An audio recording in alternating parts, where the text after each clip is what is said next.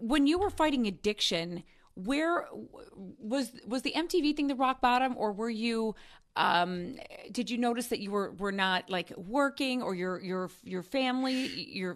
What was the situation like around you? The MTV was the rock bottom for me. It was because I loved the experience. Like, MTV was great. It gave me like tons of money and friends and all these things, but they also pressure you to keep this sort of like high energy.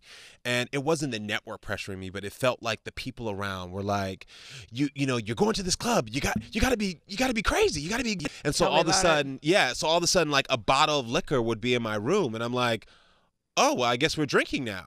You know, and it's 10 o'clock in the morning. Or some guy who's producing a segment we'd be on would be like, hey, you want to bump before you go out? And I'm like, yeah, sure. And so you end up getting to this cycle. But what I didn't realize is that as much as it was keeping me up, it was also depressing me.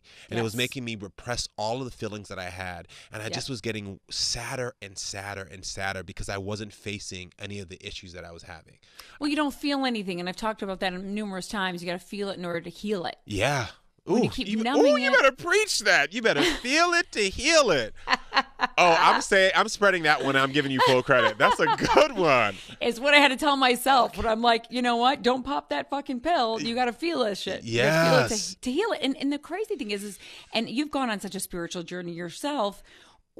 I'm always amazed by our psyche and why we are so afraid to feel our emotions, that we are willing to put them on pause for decades. Yeah. Well, sometimes lifetimes. Yeah. Well, as a culture, that's what we teach. I mean, think about it. As kids, the minute that someone starts crying, a little boy starts crying, we tell him, toughen up, man up. And then also with women, we tell them, if you want to be successful, you can't show emotions. So all the messages our society is telling people is that you need to shut off your emotions to achieve success. Yep. But it's exactly the opposite of that. It's your emotions and all the things you've experienced that are going to make you more successful. You and I are walking testaments of that.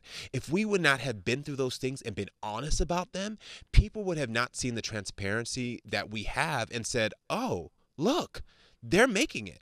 And that's why I wrote this book. I want to be like, listen, I've been through it. And the things I've been through, even when I talk about addiction, I didn't just have an addiction to drugs. I realized that my addictive personality was also to the way that I was addicted to food and the way that I was addicted to like porn and like all these other like addictions, numbing myself. And I'm like, you have to be able to acknowledge it, find the language, find the support.